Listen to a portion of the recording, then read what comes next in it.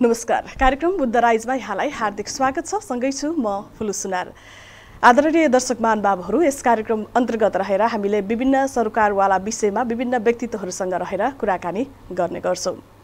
आज पनि त्यस्तै विषयमा केन्द्रित रहेर आज हामी कुराकानी गर्नेछौँ। बुटवल पारी अर्थात् बुटवल 17 रानीगञ्जमा प्रथम रानीगञ्ज सांस्कृतिक एवं व्यापार महोत्सव आयोजना हुँदैछ र यस विषयमा केन्द्रित रहेर आज हामी कुराकानी गर्नेछौँ। आज कुराकानीको लागि हामीसँग अतिथिको रूपमा हुनुहुन्छ शिवटाउन युथ क्लबका अध्यक्ष राम परियार, त्यस्तै गरी उक्त क्लबकै सचिव हुनुहुन्छ अनिल सुनार। आउनुहोस् कार्यक्रममा उहाँ दुवैजनालाई स्वागत गरौँ। स्वागत छ यहाँहरूलाई। धन्यवाद। आराम हुनुहुन्छ? हजुर आरामै। यहाँहरूले पहिलो पटक यहाँहरूको क्लबको आयोजनामा मेलाको आयोजना गर्दै हुनुहुन्छ। यसको तयारीको विषयमा के कस्तो तयारी भइरहेको छ, यसको बारेमा अध्यक्षज्यूले थोरै जानकारी गराउनुहोस्। त्यो तयारीको विषयमा भन्नुपर्दा चाहिँ हाम्रो चाहिँ इन्स्टलहरूको बुक भइरहेछ। हजुर। जुन अब मान्छेहरूले जुन बाहिरबाट हेर्छन् ऊ चाहिँ हामीले चाहिँ कभर गरिएको छ, उनी चाहिँ भित्र नहुन् भनेर। हजुर। अनि अर्को कुरो चाहिँ छ हाम्रो पिङहरू अरू त्यो जुन स्टेजको छ यिनीहरू चाहिँ सबै चाहिँ बनिरहेका छन्। युवाहरूमा जोस र जाँगर छ, किनभने प्रथम पहिलोचोटि चाहिँ यो मेला अब सञ्चालन हुन गइरहेको छ। यस क्षेत्रमालाई चाहिँ हामीले चाहिँ चिनाउनु पर्छ, किनभने पहिलोचोटि चाहिँ यो मेला सञ्चालन हुँदैछ। त्यसै युवाहरू चाहिँ एकदमै जोस र जाँगरले चाहिँ आफ्नो काम कार्यहरू गरिरहेका छन्। हजुर, यहाँले रानीगञ्जलाई चाहिँ विशेष गरी चिनाउनु पर्छ भनेर मेलाको आयोजना गरिएको छ, जोस जाँगर उत्साह छ भनेर भन्नुभयो। त्यसै म सचिवजीतिर लाग्न चाहन्छु। मेलाहरू भइरहेका छन् होइन, र यो मेलाको चाहिँ खास नयाँ के छ यो मेलामा, यसको बारेमा थोरै जानकारी गराउनुहोस् न। यो मेलामा नयाँ के छ भन्नुपर्दा हामीले प्रथम पहिलो पटक सुरु गर्न लागेको हो। यसमा हाम्रो विशेष गरी नयाँ कुराहरू जोडिएको छ। अब खेलकुदका सामानहरू पनि धेरै आएका छन्। अब स्टेजकै कुरा गर्नुपर्दा अब राष्ट्रिय कलाकारहरू लोकल कलाकारहरू पनि यहाँ बेजोड प्रस्तुति रहनेछ। यसमा अब स्टलहरू पनि बुकिङ भइरहेको छन्। अब बाहिरी स्थानीयहरूको पनि राम्रो प्रतिक्रिया आएको छ। हजुर हजुर। यो मेलाको चाहिँ विशेष यहाँले चाहिँ सांस्कृतिक पक्ष चाहिँ बलियो छ भनेर चाहिँ यहाँले जोड दिनुभयो। जस्तै यो मेलाले चाहिँ आर्थिक क्षेत्र कसरी उकास्न सक्छ, स्थानीय मानिसहरूलाई कसरी समेटेको छ, यसको बारेमा थोरै जानकारी गराउनुहोस्। अब स्टलहरू छ हाम्रो। अब आर्थिक क्षेत्रमा अब व्यापारीहरू पनि आउने नै गर्छन्। व्यापारी अब हाम्रो पिङहरू छ, पिङबाट पनि हाम्रो आर्थिक अर्थतन्त्रमा असर गर्ने नै छ। हजुर, प्रभाव पार्ने नै छ। अब यसै गरी अब हामीले स्थानीयहरूलाई पनि अब छुटको व्यवस्था पनि गरेका छौँ। अब हाम्रो लाग्छ यसबाट आर्थिक क्षेत्रमा चाहिँ विशेष राम्रो हुनेछ जस्तो लाग्छ हामीलाई, तर यो हुन्छ भने। हजुर हजुर। जस्तै अहिलेको समय चाहिँ आर्थिक मन्दी पनि लागिरहेको छ होइन, आर्थिक मन्दी छ जताततै यो कोरोना पछिको समयमा। यो समयमा यहाँहरूले एउटा ठुलो कार्यक्रमको आयोजना पनि गरिरहनु भएको छ र यसले चाहिँ आम दर्शकहरूलाई के कस्तो प्रभाव पार्छ होला, कसरी लिनुभएको छ यो विषयलाई? अब हो, अब इकोनोमिक क्राइसिस त चलिरहेछ हाम्रो कन्ट्रीमा होइन, तर त्यही पनि अब दसैँ तिहारको लगतै अब हाम्रो यो मेलापछि दसैँ तिहार सुरु हुन्छ। त्योभन्दा पहिला अब हाम्रो जुन छ रानीगञ्जमा राम्रो होस्, रानीगञ्ज चिन्नियोस्। अब दसैँ तिहारको सपिङ पनि अब त्यही मेला महोत्सवमै भओस् भन्ने छ। त्यस्तो खासै टिकट पनि त्यस्तो खासै महँगो त होइन, त्यस्तो महँगो त 100 रुपियाँ हो। अब 100 रुपियाँमा धेरै मनोरञ्जन लिन सक्छन्, धेरै कुराहरू बुझ्न सक्छन्, गर्न सक्छन् भन्ने छ। हजुर हजुर। जस्तै म अध्यक्षज्यूतिर लाग्न चाहन्छु। यहाँले टिकटको विषयमा जानकारी गराउनु भयो। 100 रुपियाँ टिकट चाहिँ यो मेलाको लागि तपाईँहरूले तोक्नु भएको छ र अरू चाहिँ अरूलाई के विशेष छुटको व्यवस्था गर्नुभएको छ कि के छ यसको बारेमा? यस्तो छ, यसमा चाहिँ हाम्रो चाहिँ जुन वृद्धहरू हुनुहुन्छ, जुन अब असहाय अपाङ्गहरू हुनुहुन्छ, उहाँहरूलाई चाहिँ छुटै छ। जुन हाम्रो जुन अब स्कुलका जुन विद्यार्थीहरू हुनुहुन्छ उहाँहरूलाई चाहिँ हामीले चाहिँ 50% छुट दिएका छौँ। उहाँहरूले पनि अब भित्र गएर आगमन गर्नुहोस्। उहाँहरू पनि पहिलोचोटि योजना हुँदैछ रानीगञ्ज क्षेत्रमा। उहाँहरूलाई अब मनोरञ्जनका साथ अब हजुर हजुर। जस्तै म फेरि सचिवतिर लाग्न चाहन्छु। यहाँहरूले चाहिँ प्रचार प्रसारको कामलाई कसरी अगाडि बढाइरहनु भएको छ? यो मेला पहिलोचोटि लाग्दैछ होइन, यहाँ मेला लाग्दैछ है भनेर जानकारी दिनको लागि कसरी प्रचार प्रसार गरिरहनु भएको छ? प्रचार प्रसारको कुरा गर्दाखेरि हाम्रो प्रचार प्रसारको टोली चाहिँ हामीले छुट्टै बनाएका छौँ। त्यसमा चाहिँ अब हाम्रो अटो रिक्सा लगायतका पोस्टरहरू टाँच्दै अब हाम्रो छोटा हात्ती गाडीहरूबाट नि प्रचार प्रसारको कुरा छ। रेडियो एफएममा पनि भएकै छ। आज पनि इन्टरभ्यू दिन आइएछ। प्रचार प्रसार एउटा जानकारी, जनतालाई जानकारी गराउनको लागि नै हो। त्यही। हजुर हजुर।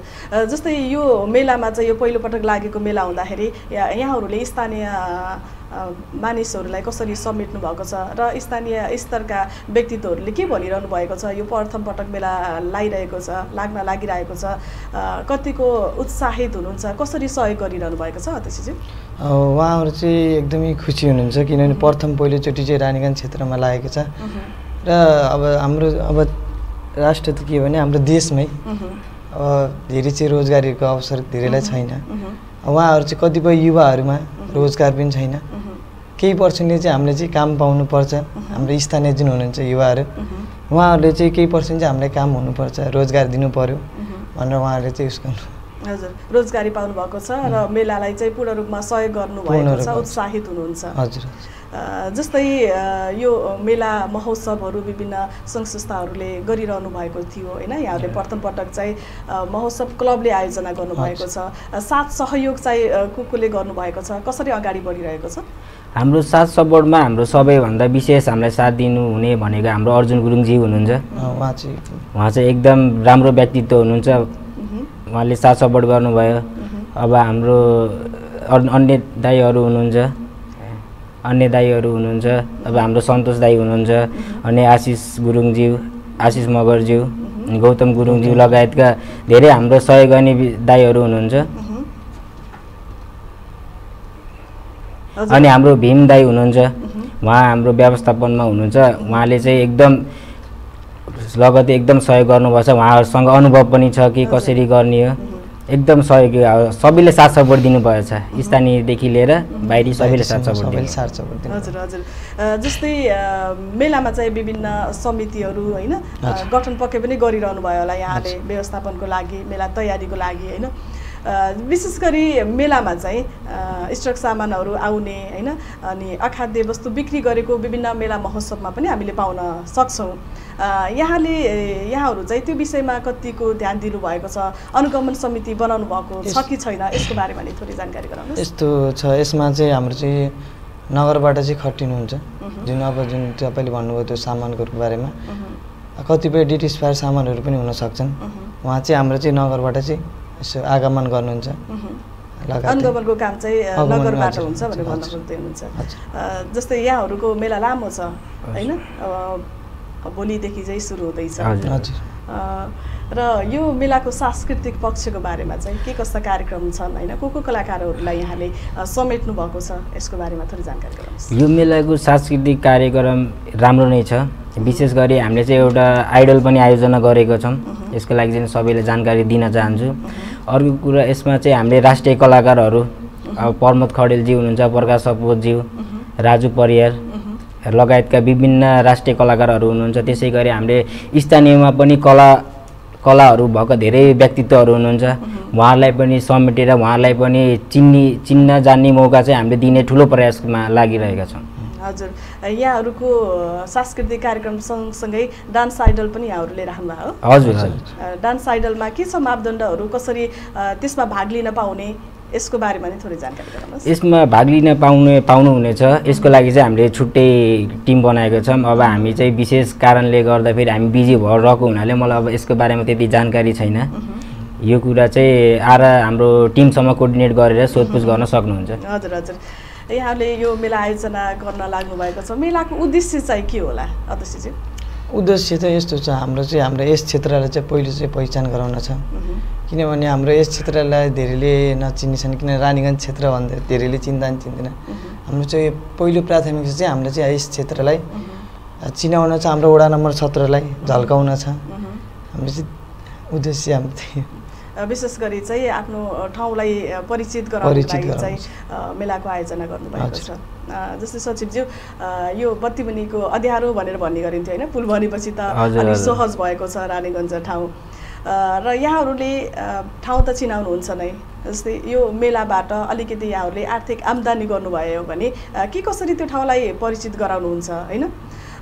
र त्यहाँ के कस्ता कार्य गर्ने तपाईहरुको योजना छ यसको बारेमा थोरै भनिदिनुस्। अब हामीले लगतै विगतमा पनि धेरै कुराहरू गर्दै आएका छौँ, सरसफाइ कार्यक्रम, गरिब दुखीलाई सहयोग गर्ने। अब हाम्रो टोल बस्तीमा के कस्तो हामीले सहयोग गर्न पर्ने हामीले त्यसमा विशेष ध्यान दिएका छौँ। अहिले पनि हाम्रा युवाहरू हुनुहुन्छ, हाम्रो युवाहरूलाई पनि अब ठिक के कता रोजगारीको व्यवस्था पनि हामीले गर्ने धेरै प्रयास गरेका छौँ। अब हाम्रो जुन यो आयोजना छ यसमा आर्थिक क्षेत्रमा विशेष गरी राम्रो हुनेछ। अब हाम्रो युवाहरू छन्, युवाहरूको लागि रोजगारीको सिर्जना हुन्छ। लगतै हाम्रो एउटा पुरै बस्ती रानीगञ्ज क्षेत्र चिन्नेर हिजो रानीगञ्ज कस्तो थियो भन्दाखेरि आज रानीगञ्ज यस्तो छ है भन्ने कुराहरू आउँछ। हामीले त्यसै गरी विशेष त्यही हो हाम्रो। हजुर जस्तो त्यो रानीगञ्ज मेला भनेपछि चाहिँ रानीगञ्जका सीमित मानिस मात्रै आउँछन् कि भन्ने चाहिँ अलिकति आकलन गर्न सकिन्छ कि होइन, किनभने अलिकति पछाडि भेगमा पनि मेलाको आयोजना भयो। कसरी दर्शकहरूलाई तान्ने यहाँहरूले के कस्ता कामहरू गर्नुभएको छ? अब दर्शकहरूलाई कलाकारहरू जुन हुन्छ हजुर हजुर कलाकारहरू बोलाएर हजुर आगमन गर्नु पर्यो। हजुर कलाकार बोलाउने त एउटा ठाउँमा भयो होइन। मैले मेरो प्रश्न चाहिँ के भने ठाउँ चाहिँ प्राय चाहिँ धेरैले थाहा नभएको ठाउँ भयो होइन। प्रचार सीमित ठाउँमा माइकिङहरू यहाँले गरिरहनु भएको छ होला, अरू प्लस चाहिँ के गरिरहनु भएको छ? अब हामीले धेरै प्लस पोइन्टहरू गरिरहेको छौँ। अब टेलिभिजनमा दिने, रेडियो एफएममा दिने धेरै कुराहरू भइराखेका छन्। अब यसमा विशेष गरी त अब सर्वप्रथम चाहिँ पहिलो पटक लागेको भनेर अब पहिलो पटक कस्तो हुन्छ भनेर जनताहरू चाहिँ आउनु नै हुन्छ। मलाई विशेष मेरो कन्फिडेन्स त्यहीमा छ एउटा।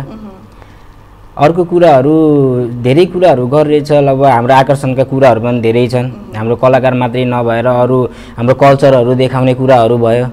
जस्तो हामीले नयाँ नयाँ कुराहरू हाम्रो बस्तीहरूमा हाम्रो वडा नम्बर 17 भित्र के कस्ता हाम्रो नयाँ पहिचानहरू छन्, हामीले त्यो पहिचानहरूलाई ल्याएर हामीले सबैको अगाडि देखाउने चाहिँ हाम्रो प्रयास छ। हजुर हजुर अब भने हामी कार्यक्रमको अन्तिम चरणमा पनि आइसकेका छौँ। मेला आयोजना हुँदैछ, यो समग्र मेलाको बारेमा चाहिँ आम दर्शकहरूलाई के भन्नुहुन्छ? कसरी मेला आउनुपर्छ भनेर चाहिँ यहाँले आह्वान गर्नुहुन्छ? अब हाम्रो चाहिँ यो मेलाको सुरुवात हाम्रो असोज 12 गतेदेखि असोज 28 गतेसम्म छ। अब यसमा चाहिँ अब हामीले पहिलो पटक गर्न लागेको अब सबैले आइदिनु भन्छु, नयाँ कुराहरू हेरिदिनु, आफ्नो कुनै हाम्रो वडा नम्बर 17 भित्र मात्रै नभएर बाहिर पनि आफू कोही कलाकारहरू छ, स्थानीय कलाकारहरू छ भने हाम्रो टिमलाई सम्पर्क गर्नु, उहाँहरूलाई आफ्नो कला चिनाउनु, सबैले आफ्नो कला बाहिर देखाउनु। हामीले चाहिँ त्यो स्टेज चाहिँ हामीले प्रदान गर्ने नै छौँ। म त्यही भन्न चाहन्छु। अध्यक्षज्यू जस्तो मेलामा चाहिँ विभिन्न यहाँहरूले समितिहरू गठन गर्नुभएको छ, तयारी भव्य रूपमा सम्पन्न भइरहेको छ, गरिरहेका छौँ भनेर भनिरहनु भएको छ। यहाँहरूको लागत चाहिँ मेलाको कति हो होइन? यहाँहरूले चाहिँ कति दर्शकहरूलाई उतार्ने अपेक्षा गर्नुभएको छ, कति आम्दानी गर्ने अपेक्षा गर्नुभएको छ?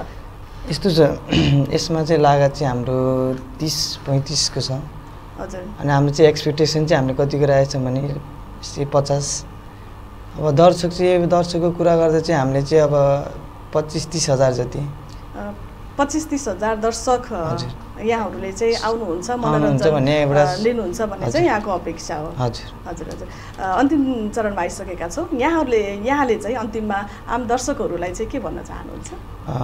मैले चाहिँ के भन्न चाहन्छु, हाम्रो यस क्षेत्रमा पहिलो पटक हो, आइदिनुहोस्, एकचोटि आगमन गरिदिनुहोस्, हेरिदिनुहोस्, रमाइलो गर्नुहोस्। र अब कार्यक्रमको अन्तिम चरणमा आइसकेका छौँ। सचिवजीलाई एउटा मात्र क्वेसन राख्न चाहन्छु। यहाँहरूले यो मेला आयोजना गर्दाखेरि यहाँहरूले के कस्ता समस्याहरू झेल्नु भएको छ, के कस्ता चुनौतीहरू यहाँहरूले सामना गर्नु परेको छ यो पहिलोचोटिको महोत्सव आयोजना गर्दा, यो बारेमा थोरै जानकारी गराउनुहोस्। चुनौतीहरू त हामीलाई धेरै आएका छन्। अब हरेक ठाउँमा एक दुईवटा त विवाद गर्ने व्यक्तित्वहरू त निस्किने नै छन्। अब उसलाई कसरी ह्यान्डलिङ गर्ने हो। अब यो अवस्थामा चाहिँ हामी यति बिजी भइएको छ कि अब हामीले चाहिँ आफूले गर्ने काम पनि नसकेर अब हल्का थोरै चाहिँ अरूलाई जिम्मेवारी दिन पर्ने अवस्था छ। अहिले धेरै यस्तो अवस्थाहरू छ। हजुर जस्तै स्थानीयको सहयोग पाउनु भएको छ यहाँलाई चाहिँ समयको व्यवस्थापन गर्न अलिकति गाह्रो भएको छ र पहिलोचोटि मेला आयोजना गर्ने भएको हुँदाखेरि चुनौती अवसर सबै छन् भनेर यहाँले भन्न चाहनुहुन्छ। हजुर अब यो सिप्टा न्युज क्लबको चाहिँ यो पहिलो मेला नै हो। अब पहिलो पटक गर्दाखेरि अब धेरै चुनौतीहरू त आइरहेका पनि छन्। अब ह्यान्डलिङ गर्न हामीलाई सपोर्ट गर्ने हामी माथि पनि दाइहरू हुनुहुन्छ, उहाँले चाहिँ हामीलाई सहज गराइदिनु भएको छ। म त्यसको लागि चाहिँ मेरो सम्पूर्ण दाइहरूलाई म धेरै धेरै धन्यवाद गर्न चाहन्छु। ल स्थानीय निकायबाट चाहिँ यहाँहरूले कतिको सहयोग पाउनु भएको छ? स्थानीय निकायबाट त राम्रो सहयोग छ, हरेक टोलकोले हामीलाई सहयोग गर्नुभएको छ। हाम्रो बुद्धिजीवीहरूले नै हामीलाई बहुत सहयोग गर्न लाउनु भएको छ। अब हामी अब उमेरमा कच्चा भए पनि हाम्रो भाइहरूले चाहिँ यत्रो ठुलो आँट गरे भने हामी पनि सहयोग गर्नुपर्छ मेरा भाइहरूलाई। भोलि बिहान मेरा भाइहरूलाई केही दुःख नपरोस् भनेर हाम्रो सम्पूर्ण वडादेखि लिएर स्थानीयले सबैले सहयोग गर्नुभएको छ। वडा नगरपालिकाबाट चाहिँ यहाँहरूलाई अभिभावकत्व भूमिका चाहिँ निर्वाह गर्नुभएको छ। हस्, कार्यक्रममा आउनुभयो, यहाँहरूलाई समय र संवादको लागि धेरै धेरै धन्यवाद दिन चाहन्छु। यहाँहरूको महोत्सव सफल रहोस्, धेरै धेरै शुभकामना। हस् त, धन्यवाद। आदरणीय दर्शक महानुभावहरू, आज हामी कुराकानी गऱ्यौँ रानीगञ्ज प्रथम महोत्सव सांस्कृतिक एवं व्यापार महोत्सव आयोजना असोज 12 गते हुँदैछ। यो विषयमा केन्द्रित रहेर आज हामीले बुद्ध राइज अन्तर्गत रहेर सिपटाउन युथ क्लबका अध्यक्ष राम परियार, त्यस्तै गरी सचिव अनिल सुनारसँग आज हामी यस विषयमा केन्द्रित रहेर कुराकानी गऱ्यौँ। भोलि फेरि यस्तै विषयवस्तुका साथमा नयाँ पाहुनाका साथमा हामी तपाईँको माझमा उपस्थित हुनेछौँ। तबसम्मका लागि हामी सम्पूर्ण युनिटलाई बिदा दिनुहोस्। हेर्दै गर्नुहोस् बुद्ध सामुदायिक टेलिभिजन। नमस्कार।